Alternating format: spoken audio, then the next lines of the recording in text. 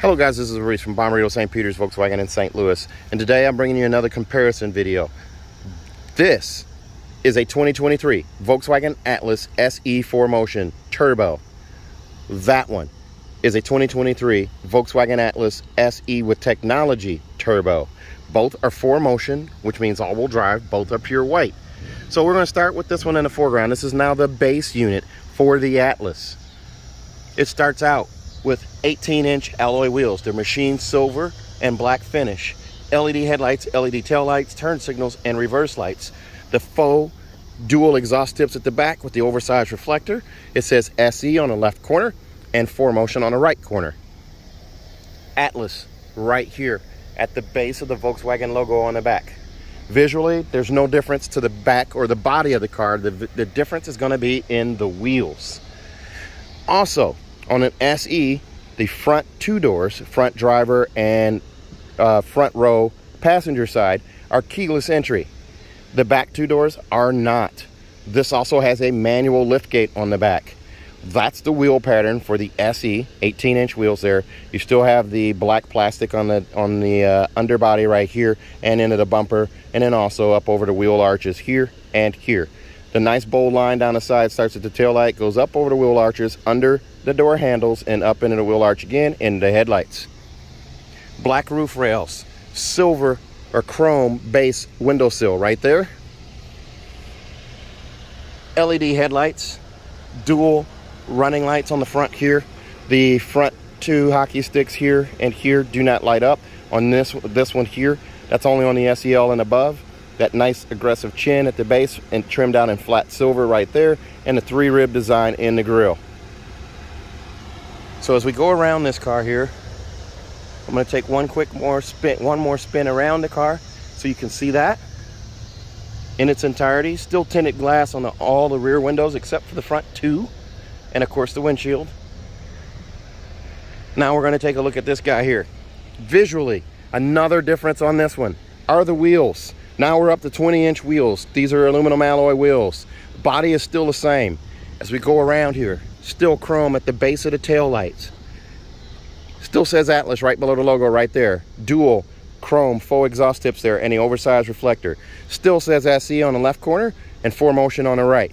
Now, the difference with this one, you can get it in a V6. And if you do, it's going to say SE V6 on the left side.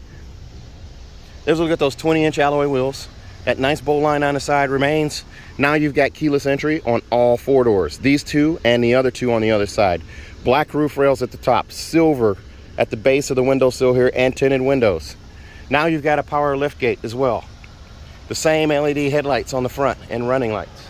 Same aggressive chin on the front there with the air intakes off to the side. So we're going to go back to the SE and start there. As we walk up to this one here, turn signal embedded or integrated into the mirror cap here. And as we open it up, quartzite gray on the inset right here and on the arm pad, wood grain right here with a flat silver finish around it. Also across the dash to the other side, gray inset there, arm pad right there. Down here on the seat, power lumbar, forward and back, seat back adjust right here, and the double contrast stitch right here up the bolster and behind the shoulders, and a double stitch in the headrest as well. Arm pad in the middle also has a double stitch. The SE only comes with a bench. You can only do bench in this one. You cannot do captain's chairs. You cannot add a sunroof. So this is a 7-seater only, and it's a turbo only. So when we climb in here, I'm going to adjust the temperature here, or the fan speed. You get this digital cockpit here. This is the basic digital cockpit here with the 3 main views. There's tachometer, there is the blended screen, and there is the speedometer screen. The vent setup is the same. The radio is AM and FM only with 2 USB-C connections down here and a pad to lay your phone on here. It is not wireless charging capable. And then your dials right here, the 3 dials. There's your temperature dial, there's your fan speed dial, and then there's your vent setting dial. And then your AC buttons here, and your rear on and off for the rear climate control is right there. But you do keep heated seats, and you do keep leatherette seats. This seat is also heated. It's completely manual. There's a loop right there to adjust it. Over on the side over here, there's a handle to adjust the seat back. It's hard to see, it's getting dark out, but it's right here. This seat cannot be raised or lowered. Wood grain right here, wood grain over there. The SE Tech will have the same little storage bin right here.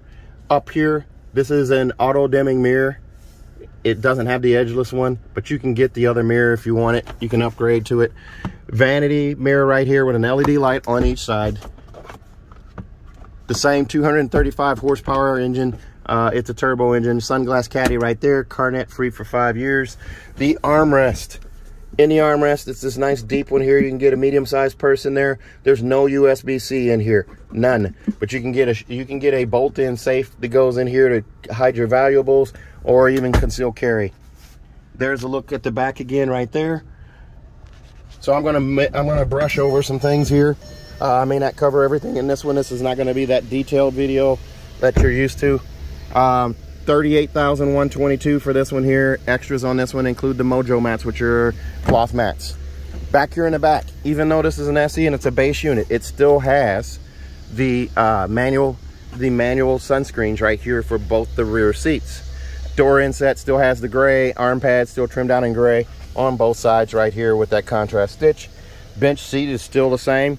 You can get 3 car seats in this car. One here, one there, and one over there. 60-40 split. Your climate control right here. You have temperature control and fan speed, and then also vent settings right there. Right now it's turned off. I can turn it on. There you go. 2 vents right there, and a 12-volt charger port down here at the base. It's kind of hard to see, but it's right there. I'm gonna turn on the light. There we go. Now you can see it there. Okay. Magazine pockets here and also over there. This is a new add, this little icon right here. You lift up on this guy, push the seat forward. There's a look at the back seats. Those headrests move up with the flick of a wrist. Very nice. Lots of room in this car. Like I said, this is a 7-passenger. The cars are still reinforced on the seats, front and rear seats, and a nice light colored ceiling there. 17 cup holders. There's a look at your wheel. The back, as I said before, is a manual liftgate. Here's a look at the back. These headrests are up. I'll push them down here, and you get this storage as well. Steel reinforcing plate in those there. There's a strap to pull them back up. Cargo blocks, Mojo mats. You still keep storage down below the seat right here. There's your spare tire underneath right there, and the jack is off to the side right there. Two C-pillar vents, one there and one there.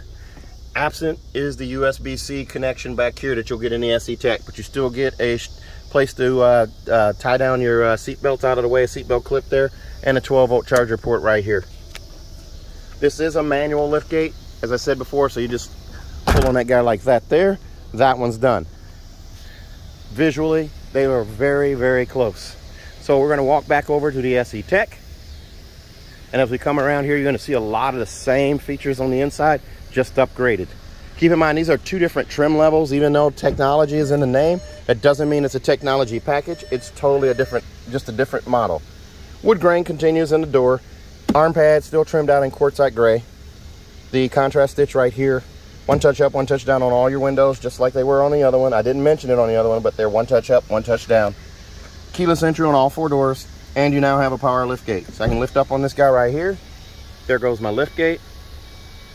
And then I can lift up on that button and hold it, and I can close that same lift gate. Power lift gate. Roof rails are still black. Window sills are still trimmed out in chrome. The seat looks exactly the same here for the driver. Lumbar support, forward and back, seat back adjust right here. Same contrast stitch, a double contrast stitch here. Up the bolster, behind the shoulders. Same with the headrest, same with the armrest. Now when I climb into this one, there's a look. Bench seats again, light headliner again, but there is a panoramic sunroof also added to this one. This is an upgrade. This is not an standard option, but it is an upgrade. It is an option for the car. So this one has that option on it. It adds $1,200 to the car. There's your power sunshade, and there goes the sunroof. That pane of glass there stacks on top of that one back there. Pop-up windscreen right there. Digital cockpit right here. It changes. you now have an upgraded Digital Cockpit Pro without the navigation, and you still get 3 main views. There's your dial screen, there's your widescreen, and then there is your crop screen. Automatic headlights, just like you did in the other one. I don't think I went over that, but they're there. Coin box for storage right there. That is still here as well. So automatic headlights, coin box for storage, leather wrap flat bottom steering wheel. That's going to be the same as well. Oh, by the way, the SE that I just got out of does regular cruise control, not adaptive cruise control. This one does adaptive cruise control, regular cruise control, side assist, rear traffic alert, and I think that's going to be it. Oh, front assist. So I can actually close out of that too. Flat bottom steering wheel, flat silver finish right here, splash of piano black. The steering wheels are going to be the same on the two, although the other one just does regular cruise control, and this one you can choose between the two. Storage bin right up there again. The radio is now upgraded. This is an AM, FM, and satellite radio with gesture control. I can stick my hand up there to wake it up. That little hand right there tells me it's looking for hand movement there, and I can swipe my hand across there and actually change the presets there. The backup camera in this one does have trajectory steering. I didn't demonstrate the backup camera in that one, but it's just a regular HD camera, no trajectory steering. Excuse me. Climate control down here, 3 buttons here, but they're multi-purpose, so they're split in 2. There's your max defrost, your rear defrost, or your menu, which is your touch screen for climate control on the screen here. You can also do air care on this. I'm going to close the sunroof so I can demonstrate that for you.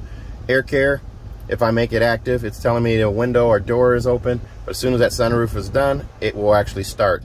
Blue line expands to show me the air scrubbing, or the air filtration that's working in the car, scrubbing the air before it circulates it in the car. Up here on the mirror, I don't want to get that light on there. There's the mirror. It's an auto dimming mirror again. Rain sensing wipers on both of these units. You do also have up here a vanity mirror with an LED light above on each side. Just like that right there, LED light there. There's a look at that giant panoramic sunroof again. Seat is still the same. It is a manual seat. There's a loop for it right there. There is the handle on the side over there. And I didn't go over the glove box in either one, but the glove box is going to be the same. Your manuals are right here, tire warranty in there, wood grain on the dash, and also over here. In the armrest, USB-C right here. So you have 2 USB-Cs here, a 12-volt charger port here as well, wireless charging on this pad right here, and another USB-C right there. This one also has park distance control, so there's sensors in the front and the rear. I can bring that camera up on demand as long as I'm stationary by pushing that button right there, and that's my park distance sensors right there.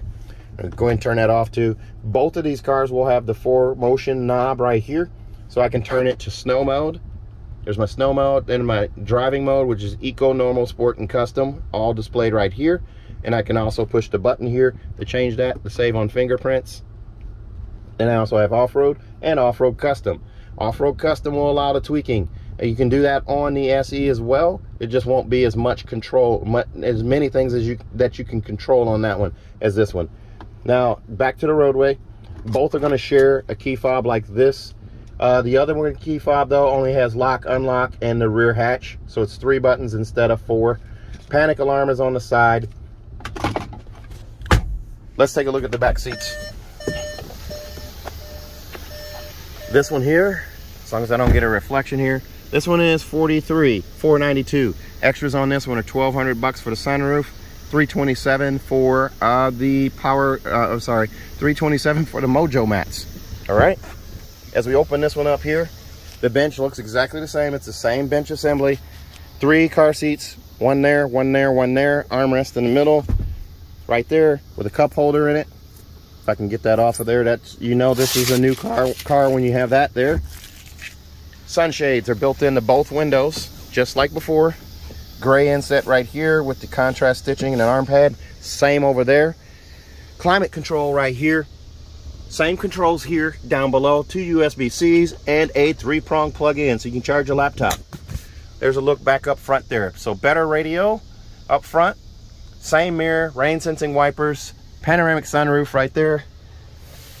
Same icon here, same seats in the back here, so you can get passengers in either one of these. And both of these being 4-cylinder turbos, they're gonna have the same horsepower. There's a look at your wheel right there.